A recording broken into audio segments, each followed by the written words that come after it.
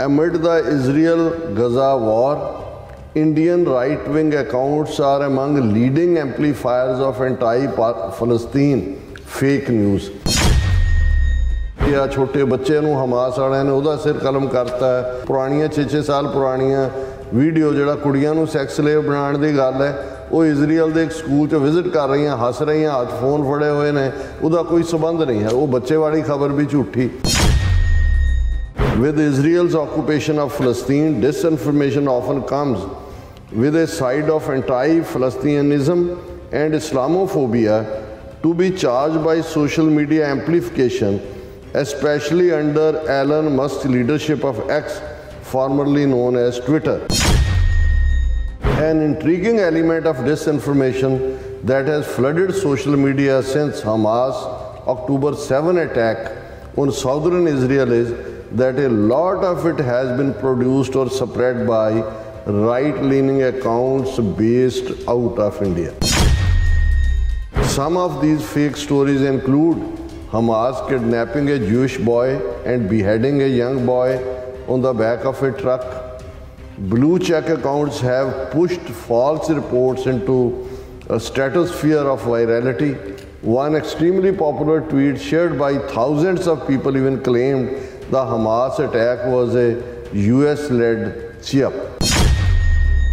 America दियां यूनिवर्सिटियां और दूजियां च ईसाई और यहूदी इवन मैनेटन च यहूदियां ने किया कि भी असी बिल्कुल नहीं चाहते भी उत्थे सिविलियन जेनोसाइड हो। स्टॉप इट कि हेट का बदला हेट नहीं है। जो हमास ने किया कंडेमनेबल है, उन्होंने नाल अकाउंट सैटल किया जाए, लेकिन इसका मतलब ये नहीं है भी तुसी कहो जी कलैक्टिव पनिशमेंट देनी है, सारे गजा वालियां दी सफाई कर देनी है।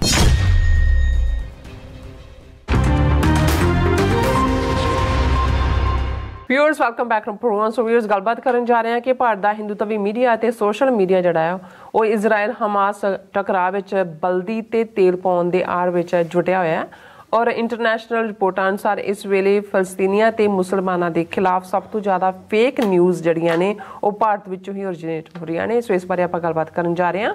सो असीं चाहांगे कि तुसां इसे तरह बने रहना, देखण सुन लिया, लिखण लई तुहाडा सब दा बहुत शुक्रिया जी। राज साहब की कहना चाहोगे? देखो, अंग्रेजी का एक अखान है to fish in the troubled waters जी। और जे भारत का और हिंदू तवियां का ग्लोबल रोल इस वेले देखना होए तो वो सवाए शरारत करन तो जां जिवें तुसीं कहा बल्दी ते तेल पाउण तो बिना होर कुछ नहीं है।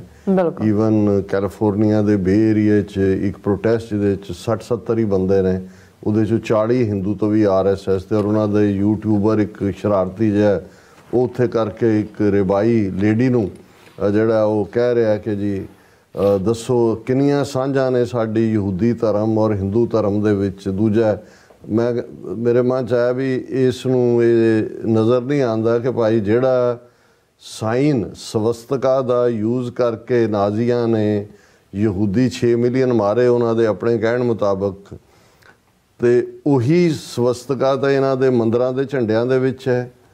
ये जिहड़े अज सांझ बड़ियां यहूदियां नाल पगा रहे ने, ये तो RSS की आइडियोलॉजी, वो गोलवल्कर हेडगवेयर, वो तो शुरू इत्थों हुंदी है कि जिहड़ा सोल्यूशन जिहड़ा हल जिहड़ा घट गिणतियां दा हिटलर ने कढ़िया, उही हल जिहड़ा वो भारत दे विच कढ़िया जाएगा। सो उन्हां दी इंस्पीरेशन उन्हां दे तां बहुत सारे दे प्रोफाइल ते हिटलर की फोटो है। अच्छा, लेकिन तुसी जे एक पासे फ्रॉडीए हो, झूठे हो, जां अपना तुहानूं ये लगदा है कि बई इस सारे नैरेटिव दे नाल भारत दे विच जिहड़े 20-22 करोड़ मुसलमान जिन्हां नूं पहलां ही खूंजे लाया होया है, उन्हां नूं तुसी धक्क के समुंदर दे विच सुੱਟ देना है और उन्हां प्रति इन्नी कि नफरत पैदा कर देनी। और जिहड़ा भी उत्थे असीं गल कीती सी कि अलीगढ़ मुस्लिम यूनिवर्सिटी दे 3 स्टूडेंट्स ने, उन्होंने हालां हमास का भी नहीं जिक्र किया, उन्होंने फलस्तीनियां दे हक च आवाज़ चुकी तो उन्होंने उत्ते FIR कर दी गई। सो भारत दे विच वो माहौल पैदा कर दिता गया कि जिहड़े 20-22 करोड़ मुसलमान जिहड़े जे एक सिख होने के नाते, हालां कोई उत्थे कोई सिखां दा घाण नहीं हो रहा मिडल ईस्ट दे विच, लेकिन मैं उस पेन नूं महसूस करदा, दिने रात महसूस करदा बेगुनाह दी। तो जिहड़े सचमुच मुसलमान ने बाई फेथ उन्हां दे उत्ते की, लेकिन वो जिहड़ा 20-22 करोड़ भारत का मुसलमान है वो उच्ची साह भी नहीं लै सकता और ये भी नहीं कह सकता कि भाई साडे ਜਿਹੜਾ ਉਹ ਭਰਾਵਾਂ ਦੇ ਨਾਲ ਤੁਸੀਂ ਕੀ ਕਰ ਰਹੇ ਹੋ। ਔਰ ਉਸੇ ਹੀ ਗਜ਼ਾ ਦੀਆਂ ਗਲੀਆਂ ਦੇ ਵਿੱਚ ਉਹ ਅਰਬੀ ਦੇ ਵਿੱਚ ਉਹ ਕਹਿ ਰਹੇ ਨੇ ਕਿੱਥੇ ਨੇ ਅਰਬ, ਉਹ ਲੋਕ ਜਿਹੜੇ ਕਿੱਥੇ ਨੇ ਮੁਸਲਮਾਨ ਭਰਾ ਸਾਡੇ। ਹੁਣ ਇਸ ਹਾਲਾਤ ਦੇ ਚੱਲਦੇ ਆ ਬਜਾਏ ਕਿ ਭਾਰਤ ਜਿਸ ਦਾ ਰੋਲ ਬਣਦਾ ਹੈ ਕਿ ਭਾਈ ਜੇ ਤੁਹਾਡੀ ਇੰਨੀ ਵੱਡੀ ਪਾਪੂਲੇਸ਼ਨ, ਤੁਸੀਂ ਆਲਰੇਡੀ 2 ਸਟੇਟ ਫਾਰਮੂਲੇ ਨੂੰ ਵੀ ਮਾਨਤਾ ਦੇਣ ਦੀ ਗੱਲ ਕਰਦੇ ਹੋ, ਤੇ ਫਿਰ ਤੁਸੀਂ ਇੱਕ ਮੀਡੀਏਟਰ ਪੀਸ ਦੇ ਦੂਤ ਦੇ ਤੌਰ ਦੇ ਉੱਤੇ ਕਰੋ, ਪਰ ਏਜੰਡਾ ਤਾਂ ਉਹੀ ਡਰਟੀ ਹੈ ਇਸ ਵੇਲੇ। ਔਰ ਇਹ ਮੇਰੀ ਖਬਰ ਨਹੀਂ ਹੈ, ਅਲ ਜਜ਼ੀਰਾ ਜਿਹੜਾ ਦੁਨੀਆ ਦਾ ਕ੍ਰੈਡੀਬਲ ਨੈਟਵਰਕ ਹੈ, CNN ਔਰ ਦੂਸਰੇ ਨੂੰ ਵੀ ਕਈ ਵਾਰ ਇਹ ਮਾਤ ਪਾਉਂਦੇ ਨੇ, ਉਹਨਾਂ ਦੀ ਇਹ ਖਬਰ ਹੈ amid the Israel-Gaza war, Indian right-wing accounts are among leading amplifiers of anti-Palestine fake news।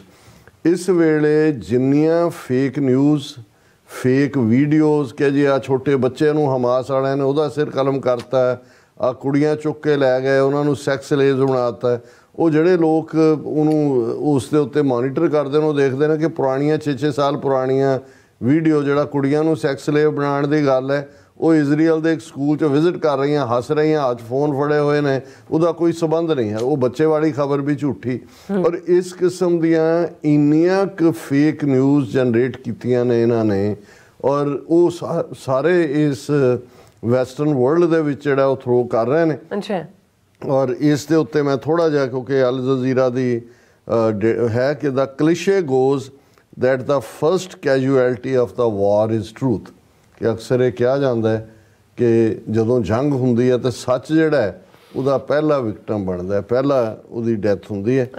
With Israel's occupation of Palestine, disinformation often comes with a side of anti-Palestinianism and Islamophobia to be charged by social media amplification, especially under Elon Musk's leadership of X, formerly known as Twitter।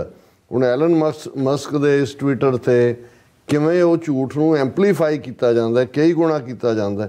But an intriguing element of disinformation that has flooded social media since Hamas October 7 attack on southern Israel is that a lot of it has been produced or spread by right-leaning accounts based out of India।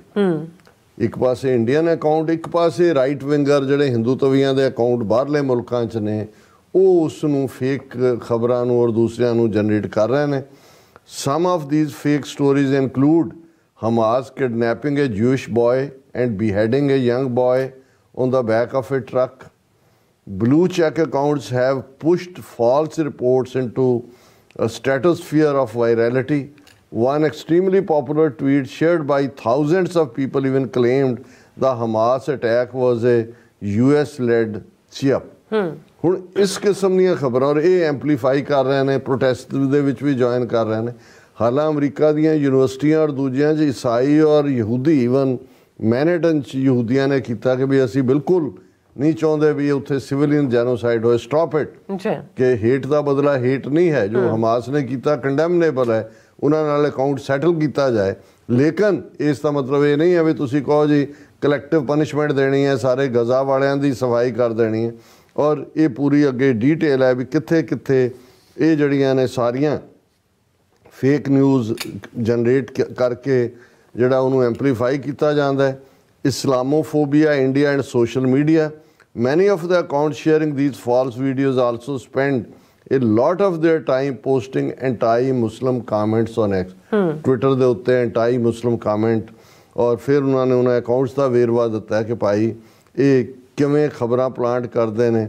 ਔਰ ਉਹ ਇਹ ਕਹਿੰਦੇ ਨੇ ਕਿ ਜਿਵੇਂ ਇੱਕ retired ਜਿਹੜਾ ਹੈ ਉਹ ਇੰਡੀਅਨ ਆਫਿਸਰ ਕਹਿ ਰਿਹਾ Israel must finish off Palestine from the planet, ਕਿ ਇਸ ਨੂੰ ਸਫਾਏ ਹਸਤੀ ਤੋਂ ਮਿਟਾ ਦਿਓ ਫਲਸਤੀਨ ਨੂੰ। ਉਹਨੇ ਕਿਹਾ ਜੀ it is no secret that India has an Islamophobic problem, one that has only increased since the rise of Modi and his Bharatiya Janata Party। ਔਰ ਫਿਰ ਉਹਨਾਂ ਨੇ Australia based Islamic council of Victoria ਨੂੰ ਕੋਟ ਕੀਤਾ ਕਿ majority of all ਇਸਲਾਮੋਫੋਬਿਕ tweets can be ਟ੍ਰੇਸਡ back to India.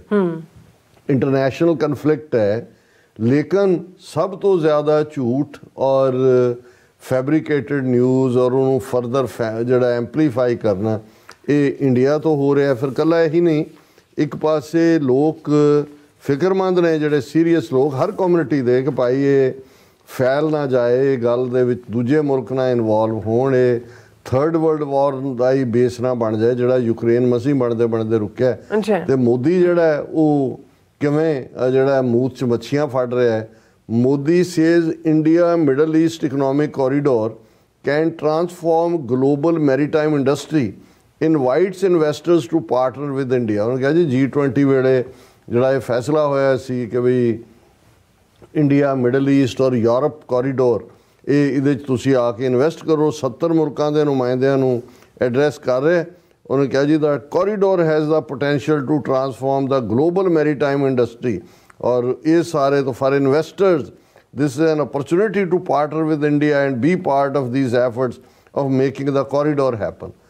ਜਿਹੜੇ ਪਹਿਲਾਂ ਹੀ ਕਹਿੰਦੇ ਸੀ ਵੀ ਐਵੇਂ ਇਹ ਤਾਂ ਇੱਕ ਉਹ ਸ਼ਗੂਫਾ ਛੱਡਿਆ ਕਿ ਵੀ ਕੋਈ ਮਿਡਲ ਈਸਟ ਜਾਂ ਦੂਜੇ 'ਚ ਕੀ ਜਾਣਾ ਹੈ, ਉਹ ਹੁਣ ਦੇ ਕਰਨ ਤੋਂ ਬਾਅਦ ਕਹਿੰਦੇ ਨੇ ਵੀ ਉਹ ਤਾਂ ਜੇ ਹੋਣਾ ਵੀ ਸੀ ਕੁਝ ਤਾਂ ਖਤਮ ਹੋ ਗਿਆ ਕੰਮ। ਪਰ ਜਦੋਂ ਉੱਥੇ ਦਰਿੰਦਗੀ ਦਾ ਔਰ ਜਿਹੜੀ ਆ ਖੂਨ ਦੀ ਹੋਲੀ ਖੇਡੀ ਜਾ ਰਹੀ ਹੈ ਬੇਗੁਨਾਹ ਦੇ ਨਾਲ, ਤੇ ਤੁਸੀਂ ਇਹ ਕਹਿ ਰਹੇ ਹੋ ਜੀ ਇਹ ਅਸੀਂ ਜਿਹੜਾ ਕੋਰੀਡੋਰ ਹੈ ਬਹੁਤ ਵੱਡੀ ਸਕਸੈਸ ਹੋਏਗਾ, ਇੰਡੀਆ ਨੇ ਬਹੁਤ ਜ਼ਬਰਦਸਤ ਕੀਤਾ, ਇਹ port of prosperity, port for progress ਹੋਏਗਾ, ਇਹਦੇ 'ਚ ਇਨਵੈਸਟ ਕਰੋ। ਔਰ ਇਹ ਜਿਹੜੀ ਡਿਸਇਨਫੋਰਮੇਸ਼ਨ ਔਰ ਫੇਕ ਨਿਊਜ਼ ਦੇ ਨੂੰ ਕਿਵੇਂ ਬਾਕੀ ਵੀ, ਔਰ ਈਵਨ ਇਸ ਵੇਲੇ ਐਲਨ ਮਸਕ ਜਿਹੜਾ ਟਵਿੱਟਰ ਦਾ ਮਾਲਕ ਹੈ ਜਾਂ ਜਿਹਨੂੰ ਹੁਣ ਐਕਸ ਕਹਿੰਦੇ ਨੇ, ਉਹਨੂੰ ਈਵਨ ਇੰਡੀਆ ਬਲੌਕ ਵਾਲਿਆਂ ਨੇ ਜਿਹੜੀਆਂ ਪਾਰਟੀਆਂ ਕਾਂਗਰਸ ਔਰ ਦੂਜੀਆਂ 30-32 ਉਹਨਾਂ ਨੇ ਲਿਖਿਆ India block rights to Facebook Google CEOs demands platforms neutrality during polls.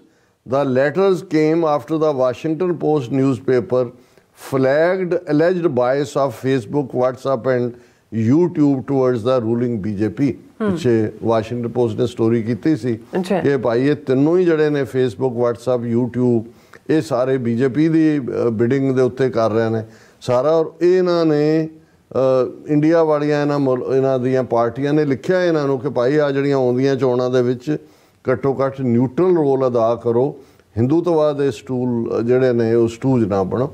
ਸੋ ਇਹਨਾਂ ਹਾਲਾਤਾਂ 'ਚ ਅਸੀਂ ਤਾਂ ਇਹ ਫੇਕ ਨਿਊਜ਼ ਔਰ ਦੂਸਰੇ ਦਾ ਖੁਦ ਰੋਜ਼ ਜਲਵਾ ਦੇਖਦੇ ਹਾਂ। ਭਾਈ ਅਮਰਤਪਾਲ ਸਿੰਘ ਦੀ ਗ੍ਰਿਫਤਾਰੀ ਦੀ ਨੌਟੰਕੀ ਵੇਲੇ ਕੀ ਕੀਤਾ, ਜਦੋਂ 26 ਜਨਵਰੀ ਨੂੰ ਲਾਲ ਕਿਲ੍ਹੇ ਦੇ ਉੱਤੇ ਕੇਸਰੀ ਨਿਸ਼ਾਨ ਝੂਲਦਾ ਇੱਕ ਖਾਲੀ ਪਏ ਪੋਲ ਦੇ ਉੱਤੇ, ਕਿਵੇਂ ਸਿੱਖਾਂ ਦੇ ਖਿਲਾਫ ਨਫ਼ਰਤ ਦਾ ਕੈਂਪੇਨ। ਔਰ ਤਾਜ਼ਾ ਅਸੀਂ 18 ਜੂਨ ਤੋਂ ਬਾਅਦ ਜਦੋਂ ਭਾਈ ਹਰਦੀਪ ਸਿੰਘ ਨਿੱਜਰ ਦਾ ਕੋਲਡ ਬਲੱਡਡ ਮਰਡਰ ਕੀਤਾ ਜਾਂਦਾ ਹੈ, ਕਿਵੇਂ ਉਹ ਬੜੇ ਫਖਰ ਨਾਲ ਕਹਿ ਰਹੇ ਨੇ घुस के मारा, पंजवड़ को लाहौर में मारा, खंडे को यूके में मारा, यहाँ मारा वहाँ मारा।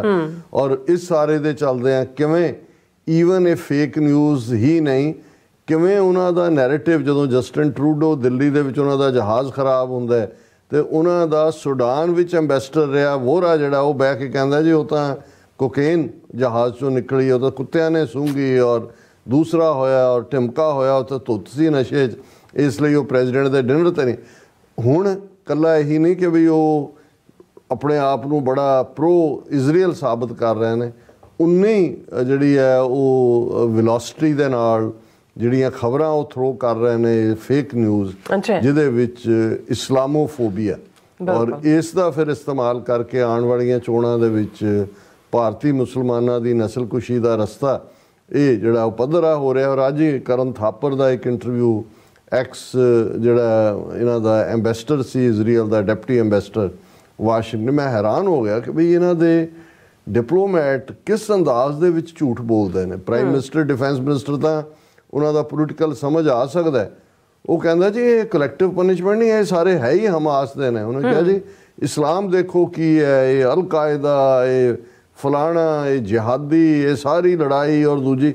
ਸੋ ਬਿਲਕੁਲ ਇਹ ਜੇ ਕੋਈ ਜਿਹਨੂੰ ਥੋੜ੍ਹਾ ਬਹੁਤ ਐਨਾਲਿਟੀਕਲੀ ਸੋਚਣ ਦਾ ਮਾਈਂਡ ਸੈਟ ਨਹੀਂ ਹੈ, ਉਹਨੂੰ ਉਹ ਸੱਚ ਲੱਗ ਰਿਹਾ ਹੁੰਦਾ ਕਿ ਵੀ ਦੇਖੋ ਇਹ ਵਾਕਈ ਇਹਨਾਂ ਦੇ ਨਾਲ ਤਾਂ ਬਹੁਤ ਜ਼ਿਆਦਤੀ ਹੋਈ ਹੈ ਜਾਂ ਹੋ ਰਹੀ ਹੈ, ਲੇਕਿਨ ਹਕੀਕਤ ਜਿਹੜੀ ਹੈ ਉਹ ਬਿਆਨ ਕਰ ਰਹੀ ਹੈ ਕਿ ਭਾਈ ਇਹ ਇੱਕ ਗੰਦੀ ਖੇਡ ਦੇ ਵਿੱਚ ਸਾਰੇ ਉਲਝਦੇ ਜਾ ਰਹੇ ਨੇ।